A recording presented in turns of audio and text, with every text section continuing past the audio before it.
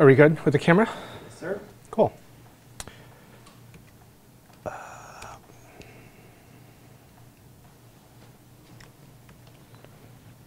Cool. All right. So thanks everyone for coming out tonight. And if you saw this, the title of this talk tweeted earlier, or you saw it on Meetup, you've been probably wondering, why don't they just tell me which web framework does Upworthy use? Why does Upworthy always do that? And so we aim to please Upworthy. So I'm just going to say it right now. I'm going to click through. The answer, of course, is Java struts. Oh man, that joke fell really flat. OK. It played better in other audiences. OK, so for serious though, OK, so my name's Luigi. I'm the founding engineer, so I was on the founding team of Upworthy. And I'm also the co-organizer of Code for Atlanta, which, as Al mentioned earlier, is kind of a civic hacking group here in town. And we have put on some hackathons like National Day of Civic Hacking and Govathon. And we're now doing monthly hack nights. People are working on various projects with a civic bent. So we're hosting the next one on July 22nd. It's at the Atlanta Tech Village, hosted by the Iron Yard, a wonderful training organization. And if you're interested, see us at meetup.com/code4atlanta. Back to the topic. So Upworthy. How many folks here have heard of Upworthy? Have seen it? Cool. So at Upworthy, our mission is to, so first of all, we're actually a mission-oriented company. And our mission is to drive massive amounts of attention to the topics that matter most. So what do I mean by that? So the topics that matter most, a lot of people think that Upworthy is like just inspirational or fluff, but it's actually, we actually try to do more meaningful, substantive content. So here's a visualization of some of our most popular topics from the last year. So on the bottom there, we had a lot of content around standards of beauty and body image, gender equality, diversity, mental health issues, income inequality, bigotry, race profiling issues, bullying. So substantive, meaningful topics, and we try to spread these topics as far and wide as possible. That's where the massive amounts of attention comes in. And from the technical standpoint, massive amounts of attention really means massive amounts of traffic. So it's worked. We've been successful. So the site's about 2 years old, a little over 2 years old. In our first month, which was April 2012, so a little over 2 years ago, we did about 1.7 million page views. We kind of had a very good month last November. We did about 190 million page views, which was about just under 70 million people came to the site that month. All told, we've served 1.7 billion with a B page views from the site. And this makes us one of the top 50 sites in the US or so. We are probably one of the top most visited Rails sites out there. And we are among the top 50 or so sites in the US. So just a look at like how our traffic is. So our traffic is actually very spiky. So this is a graph of our page views per minute from just a 24-hour period recently. And you can kind of see how kind of the viral nature of what we do lends itself to traffic spikes. So if there's a particularly popular piece of content that kind of starts going viral on Upworthy, we're going to see just a very large spike, and it's going to keep going for a while, even though let's say in the early morning hours we kind of have a dip. So it's a very spiky behavior. The most traffic we've ever received at once. So this is a screenshot of Google Analytics real time. So about 130,000 people were visiting our site at this moment. So this was when we were having a particularly good viral hit. So what does Upworthy content look like? So this is what caused that viral hit you just saw. This was one of our bigger more viral things that happened late last year. It's a short 37-second video of a model and being photoshopped and just showing just how different from reality the model actually looked after being photoshopped.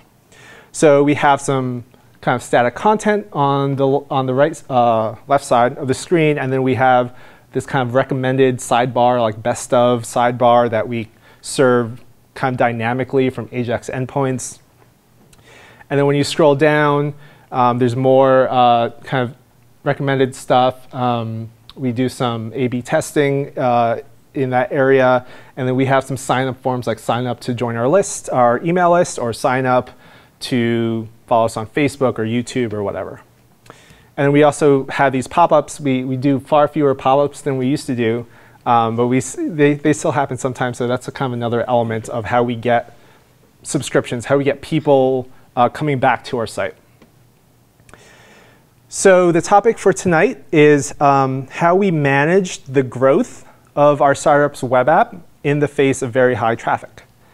And so I originally gave this talk at RailsConf a few months ago, and while preparing for it, I thought, well, I wonder how many people in the audience are going to think like, okay, this is all interesting, but it's never going to happen to me. Like, I'm not going to ever work on a site that reaches millions and millions and millions of people every day. While preparing for RailsConf, I realized I thought that same exact thing about 6 or 7 years ago when I went to an early RailsConf, and the folks from, I think, yellowpages.com were talking about how Yellow Pages is one of the top Rails sites in the world, and it gets millions of hits a day. And I thought to myself back then, this is all interesting, but I'm not really ever going to need this. Flash forward a few years, and sure enough, I did need this. So I think the lessons from Upworthy are actually quite broadly applicable to everyone. And when you are lucky enough to work on something that lots of people start seeing, that starts going viral, hopefully you can take some of these lessons to heart. So let's just start from the beginning. So we launched in March of 2012. And at that time, there was just me, an engineer, and a CTO. I knew mostly Ruby on Rails. I'd been doing that for a few years back at that time. The CTO wasn't really a Rubyist. He was a developer, but not really a Rubyist. And so I kind of was able to kind of lead, as the founding engineer, I was able to kind of guide our technical decision making. And I happened to settle on, well, what should we actually build this website on? And I actually chose Padrino. So who here has ever heard of Padrino? Cool. Who here has used Padrino in production? Very cool. So just a few folks, a lot less than people here who might have done Rails. So what exactly is Padrino? It's essentially Sinatra with a few more goodies on top of it. So who here has heard of Sinatra? More people, right? So Sinatra is a very not very, but a relatively more low-level framework, still in Ruby, that is usually used to power more simpler websites or more popularly web services like APIs. So Sinatra gives you a more low-level look at building a web app. You really think a lot more about HTTP verbs, about gets and posts, and it's just kind of a lower level thing. So Padrino is kind of like a happy medium. It's built on top of Sinatra, and then it gives you some nice things that come from Rails. Another thing about Padrino is that they actually stole some really good ideas from Django, the Python framework. So at the time, before Upworthy, I was working up in DC for an organization called the Sunlight Foundation, and that's mostly actually a Python shop. And so I was around a lot of folks doing Python, and kind of saw what was different between Rails and Django, and I actually realized there were actually a lot of good ideas from Django that didn't quite make it into Rails. And Padrino actually took some of those. So one of the ideas is mountable apps. So in Rails, we have something called engines, where you can kind of write a discrete module that kind of can be shipped around different Rails apps, and that's what's called a Rails engine. In Padrino, this idea is actually taken as default. So a Padrino project has to have mounted apps in it. It's also very middleware centric. This is an idea from Sinatra, or really from Rack, Ruby's low-level HTTP library. So middleware is when you have, when you can imagine the HTTP response request cycle. So an HTTP response comes in, and then there's a stack of libraries or software that look at that HTTP request and then do certain things to it based on certain rules that you set up. And then the responses goes up that stack and then back to the browser. So that's called the middleware stack. And with Padrino, you actually end up writing a lot of middleware. And Padrino also had a built-in admin area, which is an idea that Django had. We certainly have the Rails admin library, or actually Rails admin actually is an engine. But with Padrino, it was actually built into the framework. And it was actually just another app, another mounted app. So why did I choose Padrino? So I think when you're like an intermediate or too advanced web developer, and you've been doing it for a while, and you've learned all the ins and outs of Rails or Django or Node or whatever you're working on, you kind of start to realize that like all a framework really does for you is it lets you write some code in the language of your choice. If you're here, it's Ruby. And then with that code that you write, it responds to HTTP requests with another language or another resource, like HTML, CSS, JSON, JavaScript. So all the web framework is doing really for you is letting you write some nicer code and then emitting some more web-friendly resources like HTML, CSS, JavaScript, or JSON. So when you realize that, you kind of realize that, well, you kind of want to do those things yourself, and you kind of start to think how you disagree with opinions that Rails gives you. So Padrino, on the other hand, kind of lets you have more choice. Where Rails gives you the full house, like you buy into the Rails framework, you're buying the whole house. Padrino really gives you kind of like this foundation to work off of. So what were the good parts? Padrino is just Ruby, and it's just Rack, the HTTP library it's based on. So all you know about Ruby, all you love about Ruby is still there with Padrino. There's less magic. That's a common knock against Rails, that there are just some things in Rails that just happen, and you're not entirely sure how they happen. I personally still don't understand the asset pipeline. I don't know how it works. I just know it does, and then I get really frustrated when it doesn't. Padrino is not opinionated, unlike Rails, which is very opinionated. If you being unopinionated is really good if you have opinions yourself, if you're bringing opinions to the table. If you haven't formed those opinions yet, maybe Rails is still is definitely still a good option. And thinking about writing software and middleware is actually a really interesting, fun way to think about writing web apps. And you can, of course, do this in Rails, but it doesn't really lend itself to it. Padrino really does. Also, compared to Rails, Padrino is relatively lightweight. There's not as much code in the framework itself. And because it's based on Sinatra and there's just not much going on, it's more performant. So here was the architecture we employed when we were on Padrino. So Upworthy is just really a content site, right? So this larger box to the left here just is the whole Padrino project. And then all the way to the left, the main box there is one Padrino app that we called main. And that was essentially serving the public site, the site that people, when they would go to Upworthy, would see. And then the box below it on the bottom is the admin app. So this was a second mounted app. And that was just the default Padrino mounted app. And that acted as our CMS. So the writers for Upworthy would go into the CMS and then just update their posts. And then they would get updated for the site.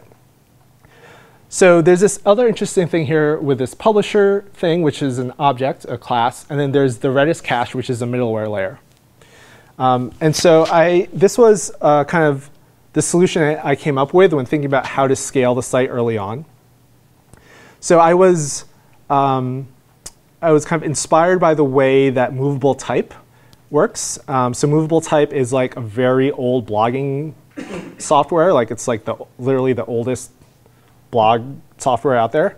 And because it was older and it was built during a different era, it did something really interesting for a web app, which is when you save. So it was just this Perl software, and then when you saved a blog post in movable type, it would literally, like when you press save and save it to the database, it would literally write the whole website again in HTML files on the server. So that actually scaled very well, right? Because when you think about a Rails app, if you do like the Rails app, the blog, the 15-minute blog software, you write a blog really quickly. With a Rails app, you write a form for a blog post, you save it, it saves it to the database, and then when people hit your Rails app, by default, it's just going to read from the database. And that's not going to scale once you reach a lot of users, a lot of traffic.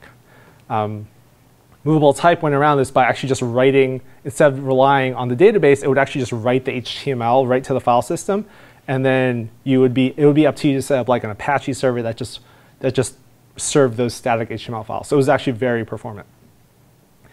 So here, it's kind of the same idea. So what I did was I built this Ruby class. It was just called Publisher. And all it did was it would listen for whenever a post was updated in the CMS, in the admin. And then it would render the HTML for that post and then store it in Redis. And then this middleware layer called Redis Cache was essentially serving all of the requests that came to the public site. So for the first few months that Upworthy existed, it was actually a site that was completely being served from Redis. There was nothing else. It was literally like a request would come in, and then it would always be in Redis because the publisher would be constantly publishing as a background task, and then it would respond with the HTML or CSS or JavaScript or whatever from Redis. So it scaled pretty well, and it worked somewhat well. So a few months went on. So we launched in April, and then in June, our second Rails engineer came on board. We were a growing company.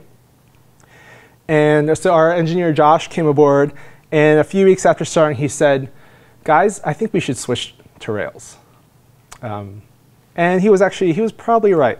Yeah, he definitely was right. So there were actually some pain points with Padrino.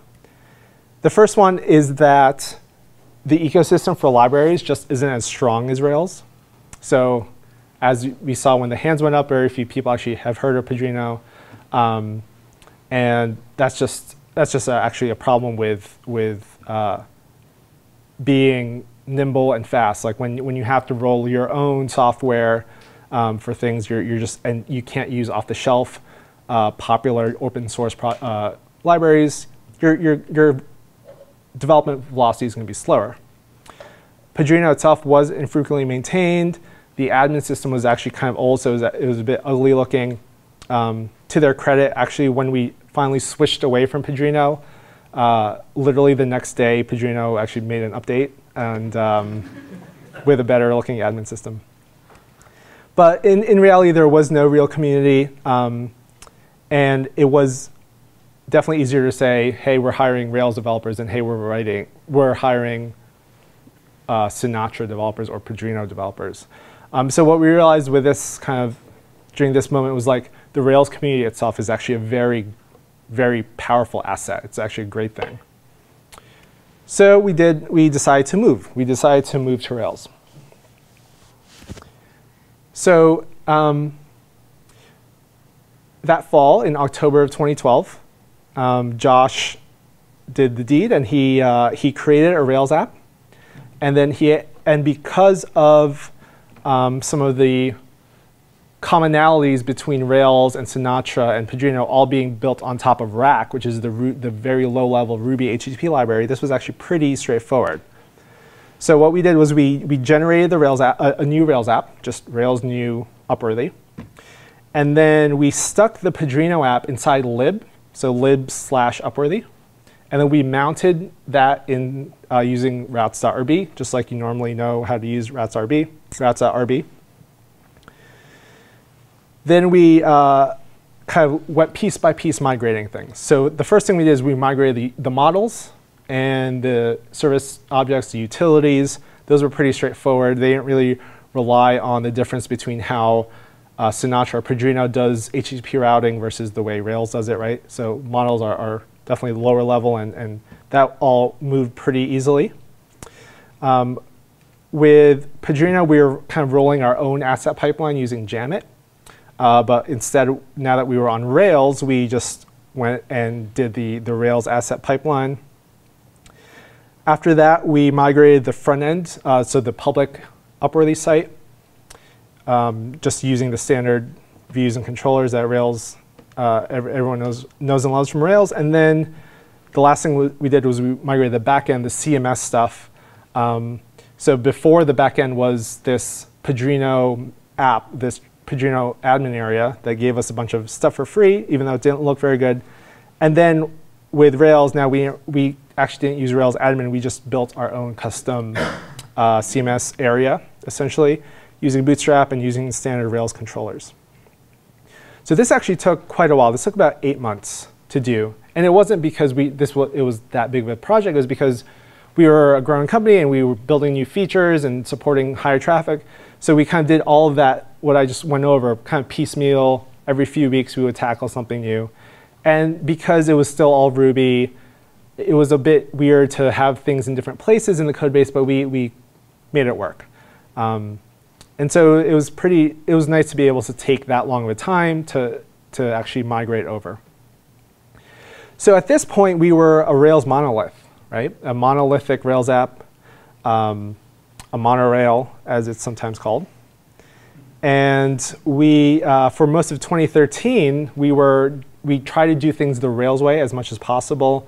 So just the standard Rails stuff that you learn when you're starting off, we try to stick to the Rails way as much as possible, and it definitely did help our productivity. Now that we weren't on this more unknown Padrino framework, we were now more on the more popular Rails framework. It noticeably improved our ability to build new things. The one thing that we had to do is, of course, think about scaling. So at this point, we were a pretty popular site by this time, and so we needed to think about how are we going to scale for the traffic. So we actually just used Rails standard action caching. So this is this is what is just, when you look at Rails guides online, they tell you how to cache. We just did that, right? So we did action caching on all our content pages, backed by memcached. We put our assets, our CSS, our JavaScript, our images on S3 and then CloudFront, Amazon CloudFront, which is their CDN. And then we just use a lot of Heroku dynos to scale. Up to 40 dynos running at once during traffic spikes. So we had no more like that publisher system I described before. We just threw it out. We were just using standard Rails caching. So this kind of worked, but we kind of knew we needed some help, because when we had traffic spikes and we had this single Rails app, if the database started getting overloaded, or if just the dynos, the Heroku dynos, would just be taken up by all these requests from the outside world, our writers, our curators couldn't get into the backend system to actually do their work. So we kind of needed a better scaling story here. And so what we did last fall in September 2013 is we moved to Fastly as our CDN. So Fastly is really cool. Who here has heard of Fastly? So Fastly is a CDN. It's like Akamai or Amazon CloudFront, where you distribute your assets to this global network of servers all around the world. There's many of them, dozens of them, and the idea is they serve your traffic much faster because they're physically located nearby the people that your user base. So Fastly, in particular, is really just hosted Varnish. So Varnish is a very popular caching server, very robust, and Fastly is just hosted Varnish. So we moved not only our CSS and JavaScript and images to Fastly, we also moved our HTML.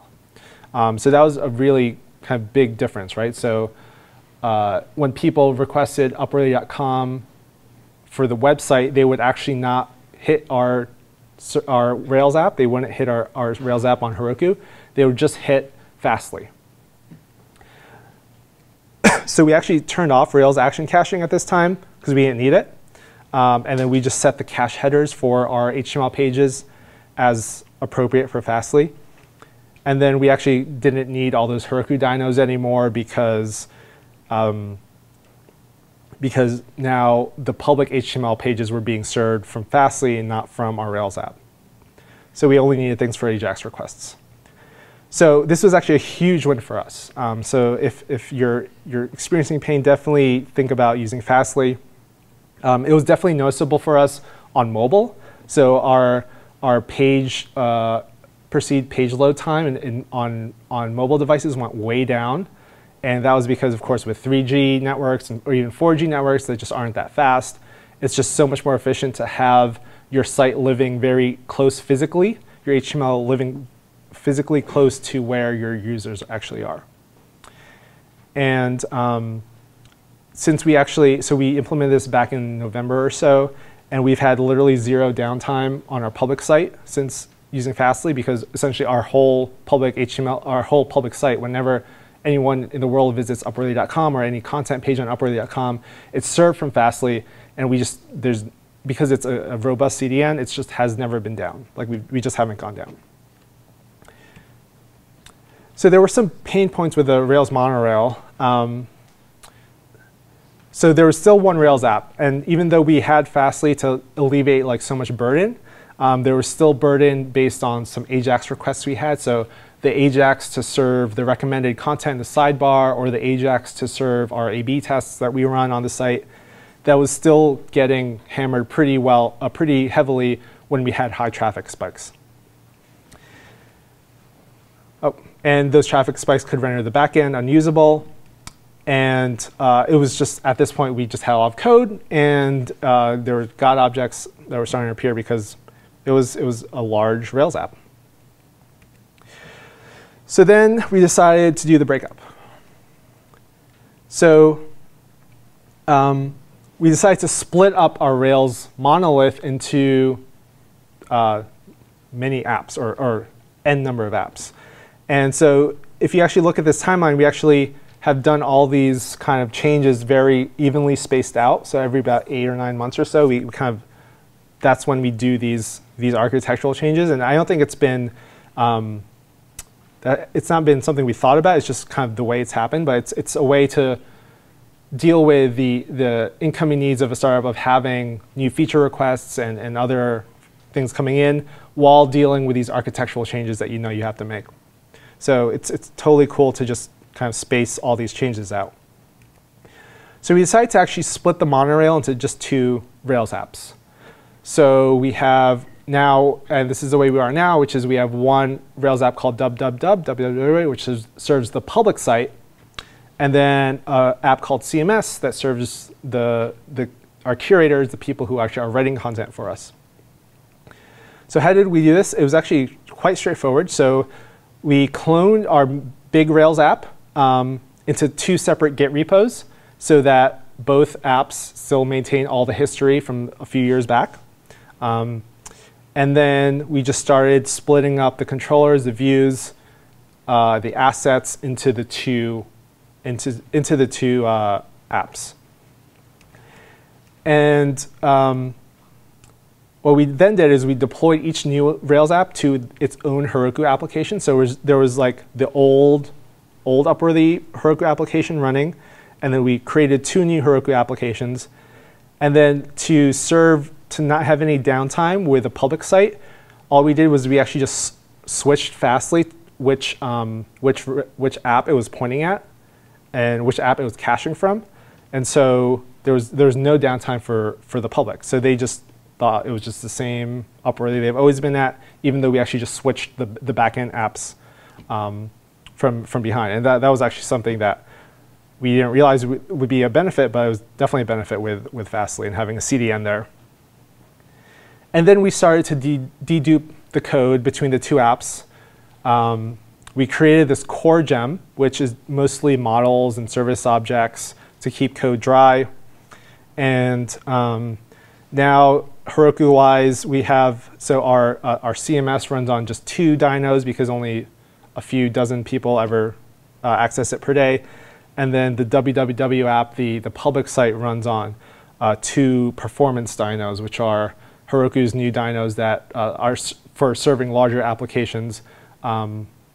They're essentially larger Amazon instances, and usually when you have a Heroku dyno, you share it with other people. But with performance dynos on Heroku, you just kind of get the whole Amazon instance to yourself.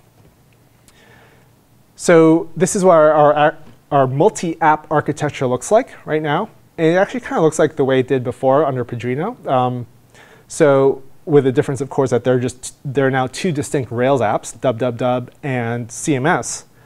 And then for the public, whenever they visit Upworthy.com, they first go through Fastly, and Fastly does right-through caching. So if Fastly has that asset cached, that Fastly will serve it, and that is the case 99.9% of the time. If it doesn't, if it's a new page or we just did a deploy, it'll ask the Heroku app at www, hey, do you have new content for me? And then it'll trickle back up to the visitor, to the public visitor. And then for our staff who are using the CMS, they just directly access that through their own URL. So how many requests? You get like 100 requests per second during a busy time on the public site. How many per second do you get on the CMS site? Right. So just less than 1. There's just literally just a few dozen people who are ever accessing it, so it's very little. It's just like just an internal Rails app essentially. So what are kind of the benefits of the multi-app architecture? So the first thing is that instability in one app doesn't affect the other. So if we get hammered on our public site, the CMS is left generally stable. The only time it isn't is if one of the databases gets overloaded. The apps have different scaling needs, so we can scale them differently and provision servers for them as needed.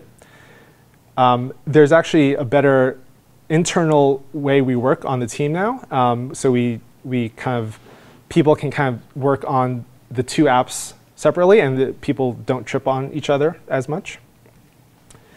There are also some drawbacks to this. So the big thing is when you have a mini app architecture, then in development mode, if you're working on a feature that crosses both or all the apps, you're gonna have to run all those on your workstation, right, as you're developing. So you either have to write scripts to do that, or you do it manually, and you just have to kind of always be thinking about that. When you're deploying too, that's something you have to think about. If you're deploying a new database schema or something like that, you have to coordinate the deploys well. And then if you want to actually migrate to something that's fully dry, so if you've had 1 big app and then you split it into 2, where to put new things or where to put old things isn't always obvious. So like, where does this class go? Where does this, right? And usually you try to keep like a new class in one of the apps, and then once you need it in the other app, you put it into the shared gem. But it's not always obvious if that's the right decision. So some feature work we're going to do. We're going to continue adding to this core gem that shares between the apps, deduplicating the code. We can consider breaking up the apps even more. So right now, our www app serves both our static content, which eventually gets cached by Fastly. But in reality, we could probably even have like a static site generator, like kind of like Jekyll or Middleman, and then an Ajax API service for our JSON stuff.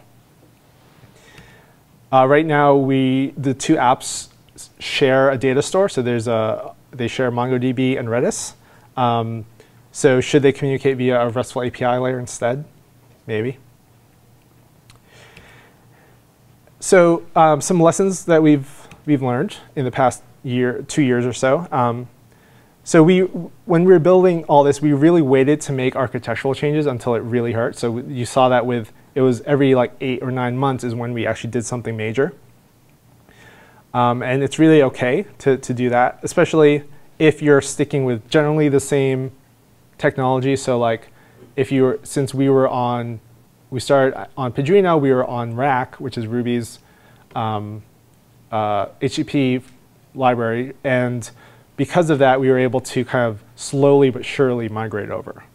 And so if you're using something like, if you're using Python, there's also correlation. There's like WSGI and Flask and Django. So from a scaling perspective, it's really beneficial to serve your stuff from a CDN if things are slow in any general way. So if people are saying your site's slow, or if you're seeing that your servers are slow, like really think about caching things and serving them from a CDN. And just remember that in the end, from a performance standpoint, you're just serving HTML, CSS, JavaScript, and probably JSON, and that all the stuff with the framework that you're using is really secondary to what the end goal is, which is generating those things for people to actually, for browsers to actually download. And this kind of scaling story can happen to you. So really do keep that in mind. So that's all I have. Any questions? Yeah, so you're talking about the static content versus what you're serving from like your Ajax API. What's something like, what is an example? This one, maybe it is. So what's an example of like your static content on the page versus your dynamic content? What would you be serving via like an Ajax-driven API? Right. So we'd be serving like, I'll show a screenshot. So like on the sidebar, like this is all kind of dynamically generated depending on who the user is and what we're actually, if we're doing a test, like an A/B test, that's all dynamic, so that's one thing. So they're essentially corollaries, they're additional things to make the user experience more dynamic on which is mostly a static site, a static page. Other questions? Yeah, I saw that you used CloudFront. Oh, I saw that you used CloudFront before. Was there a reason for switching to Fastly, or? Yep. Originally, when we decided to switch from CloudFront to Fastly, CloudFront did not pass through post requests. So we had post requests for Ajax. So we needed a CDN that could pass that through. CloudFront now supports that. And then, so that happened. That was another thing. Like we chose Fastly because Fastly could support posts being passed through, but not CloudFront. But now CloudFront actually does it. So we could switch back if we wanted to. Although we just generally like Fastly better. I think it's the Varnish configuration is nice. Like since it's built on Varnish, there's all this documentation about how to do Varnish configuration, and that's helpful. There's not so much on the CloudFront side because AWS is just whatever AWS documentation AWS provides, and also because Fastly is more like a startup. They just do better tech support, things like that. Questions? Yeah, on the pain of developing multiple apps at once, have you tried Vagrant or Docker or anything to kind of automate that process and make it easier on the developers? No, we haven't. That's a good idea. It's something I have started looking into, but could use some better ideas for how to do it. Cool. Any other question?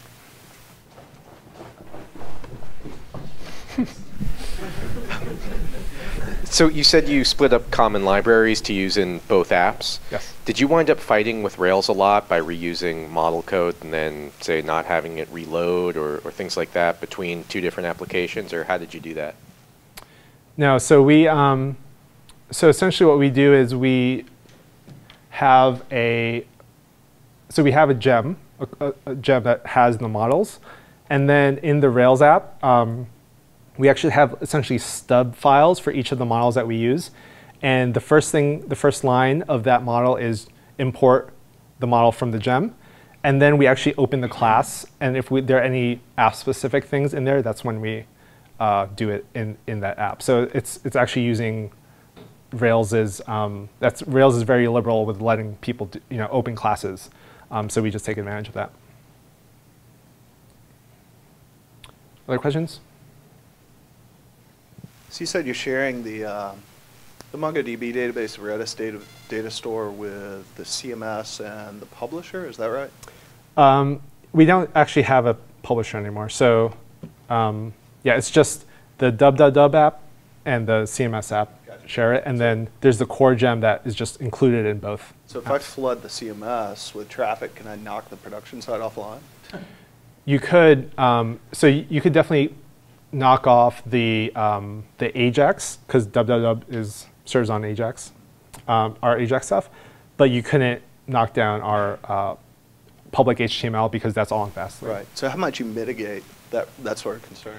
Yeah. So it's happened recently too, because our database was just getting huge, and we didn't understand why, and it was getting slow, and it was hard for us to diagnose exactly what was happening. The only thing we have thought of so far is to create kind of like a API web service that lives on top of the database and then kind of intelligently routes things based on which app is requesting it, so that it mitigates any damage happening to the databases at that level.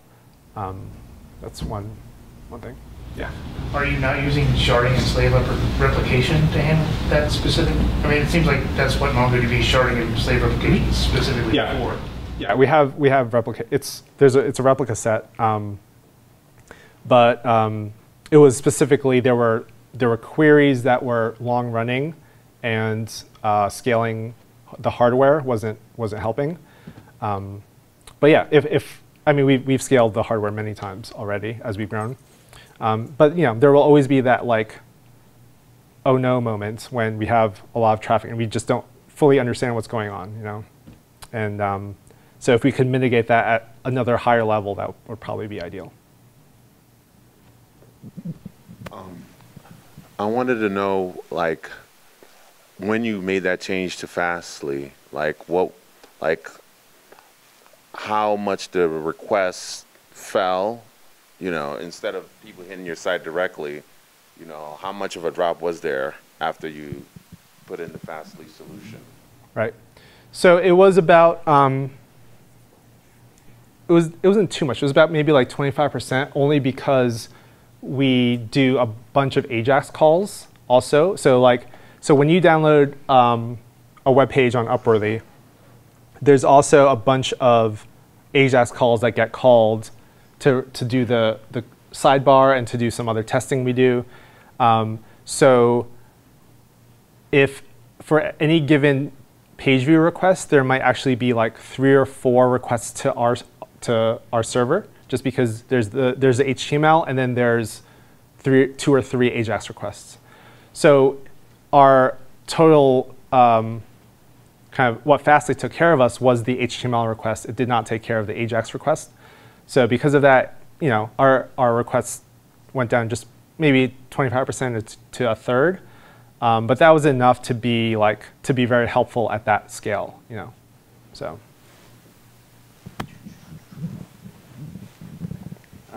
Yeah, this is a cool talk. I appreciate it. So I was wondering about if I had a front-end JavaScript kind of thing, where I had a huge JavaScript library that had to go to the client every time there was a request. I mean, it seems like a good use case for something like Fastly too, right? Where I have distributed. Oh yeah, so this isn't a JavaScript heavy app, but if you have a JavaScript like single page app or something like that, definitely cache that in Fastly, and then.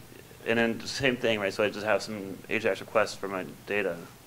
Mm-hmm. And so if the Ajax request for the data is mostly static, like it doesn't change very often, that's something you can cache at the CDN level, and you should, because if it's something that's unique to every user, then you can't do that, obviously. Right. But maybe some of it I could, and some dynamic data I could have quicker.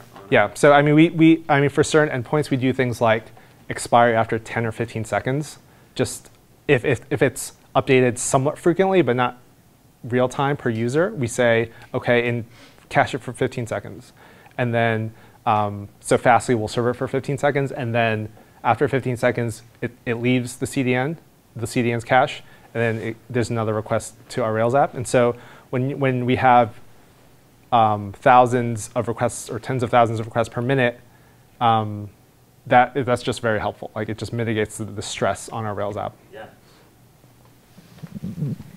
In that same vein, how do you handle the so I assume you said you're doing A/B testing. Are you doing something like where you're tracking the analytics for the things that, so if you have some AJAX that you're caching for 15 seconds in Fastly, and then sometimes it changes, how do you handle the analytics between those two? Is there a way to know, oh, this segment, this component of the page was hit 4 times in Fastly? Do you have some way to aggregate that information back up? Generally, we don't. All that stuff, we don't have Fastly touch at all. That goes directly to either our www Rails app for some things. We also have an analytics service written, it used to be written in Node, now it's written in Go, that does just general web event analytics that I didn't even talk about here. So yeah, I think at that level, I think it would have been too, I mean, we could probably do it with Fastly, but at that point, we were just like, we'll just use a web app that can handle that amount of traffic.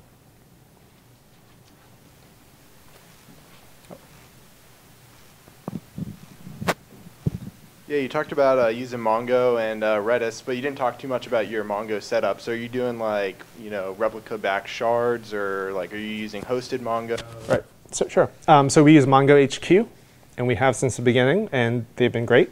And we have a replica set with some medium, large-ish instances with them.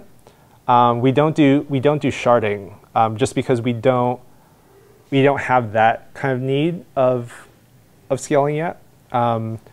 We essentially we used to do a lot of writes. We've kind of gone down on writes, but yeah, we've used Mongo HQ, and as the site's grown and as we've needed more scaling help, we've just leaned on them to scale for us and like to recommend the best solutions for us. And I think that's just actually a broader point. Like, since we were on Heroku since the beginning, also we've always just like relied on these vendors to do these sysadmin DevOps work for us. And so it's actually worked very well. I mean, I would hate to like be running our own servers on AWS or something. It's just so much easier to just rely on these third-party services to do it.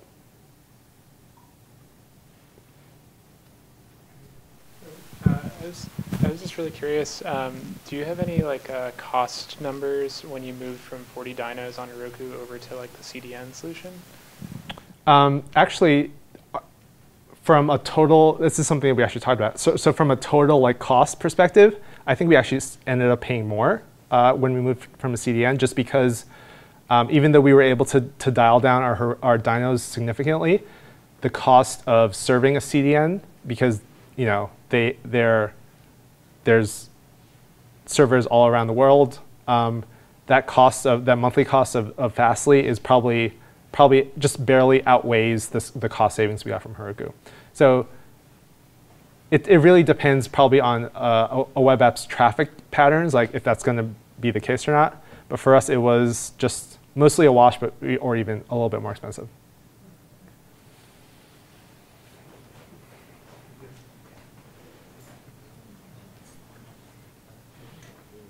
So one of the most surprising things for me is with that amount of traffic, you're on Heroku. Yeah. Are there any, and I understand you don't want to bring DevOps in-house, are there any drawbacks to being on Heroku? Anything that you've been limited by being on Heroku? Yeah, I mean, definitely there was a very big outage a few weeks ago that a lot of people, I mean, it was affected most of their customers, and at that point, like, you're kind of powerless as a customer. Like, they have this, there's this outage Heroku-wide, and you can't really do anything about it. That's happened a couple, probably a lot, not a lot, but like more than you'd want. And so yeah, there's this kind of trade-off between leaning on them versus like being able to say, oh, well, this service is down. I'm going to have some infrastructure to spin up servers on another service. And we just didn't build that. And it just, from a judgment perspective, it just hasn't been worth our time to do that. Now that we're on Fastly, when Heroku had that outage, our AJAX requests might have gone down. Like what actually happened when there was an outage was that sidebar there was no content for it, so the page just didn't render it. So people could still see their content, but some of the AJAX stuff was down, and then our writers could not access the CMS. So that hurt us from like a workflow perspective, but with Fastly, with that CDN to the public, it still looked like our site was working. So we heavily lean on the CDN to do that sort of thing for us.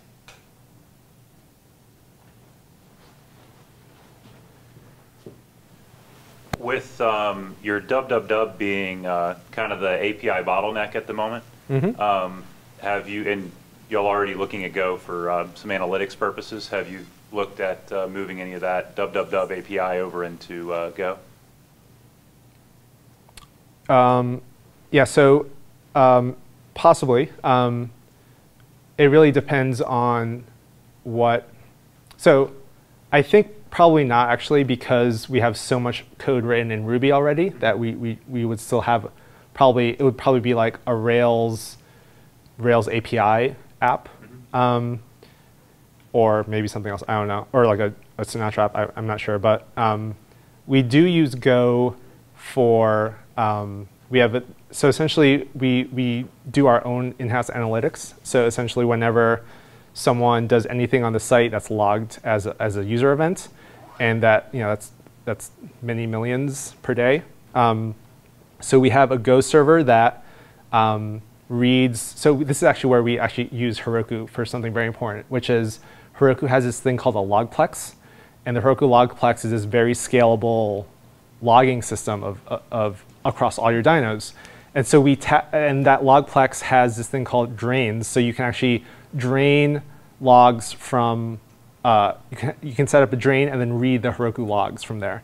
So the program that reads those Heroku logs is written in Go, and so it's just a very it's using one Heroku dyno, and it's processing many tens of thousands per minute. So it's very scalable. So that's where we use Go now. It's for processing all that data. Anything else? Cool. Thanks, everyone. Oh, go. No. So, actually, I guess I don't have to ask, but so on the two app where there's two Rails applications that share a data store, that's actually a pattern that I have used several times. There are reasons often for security. So, for example, there's two very different classes of users. The back-end administrative type has access to a lot of things. The front end, where you really just want read-only access. And what I have done in those instances is, with the shared SQL server, actually carve down the PostgreSQL permissions to where it's read-only, and maybe even read-only to a subset of the fields in the table, and then use that. Is that something you do as well with your shared data store here, or? No, we don't.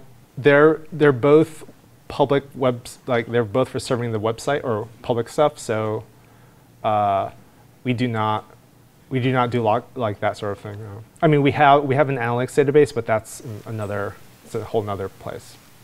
Yeah. Thanks. Cool. Thank you.